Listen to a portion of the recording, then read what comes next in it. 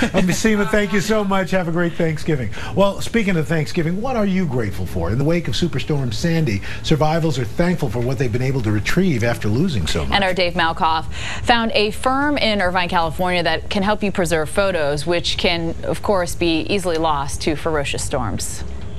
And my house is gone, and everything I own, everything I have is not there anymore. For Staten Island's Phyllis Puglia, Sandy took more than her home. My dad and my Uncle Angelo. You found this just today? Just now. It means the world, because I can't replace these. But they can be saved. This is an industrial photo scanner.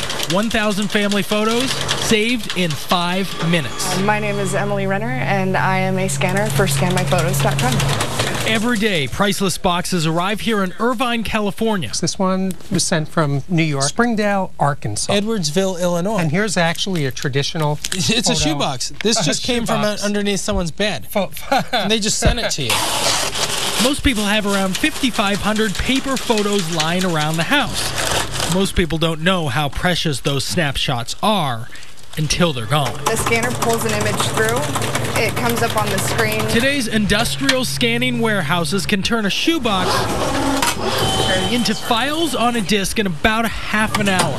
My whole quest and goal is to get people to have everything scanned before there's a disaster. Mitch Goldstone started the company in the 1990s, and since then, he's scanned about 100 million photos. Certainly, you can't do it yourself. It would take forever. The day we were at the store, our photographer Dennis even brought in some snapshots of his dad. Looked like a passport photo. Now the trick is to take that DVD and copy it onto a hard drive. About $80 for that one, a little bit more for the portable version, but either one of those will hold 500,000 photos. That's a whole lot of shoeboxes. If this shoebox is under your bed, last thing you want to do is run back into a burning house. It's breaking my heart because it's all gone. We can all feel for Mrs. Puglia. She has lost so much. But there is a way that you can protect yourself. Scan your photos and keep them in a safe place. Better yet, keep them on the web. It's a lot easier to pack than 20 pounds of photos. The time to prepare is now, before the next disaster takes your memories. In Irvine, California, Dave Malkoff, The Weather Channel. Doesn't even have to be a disaster. You can have a flood in your basement. Yeah. You've lost everything. Done.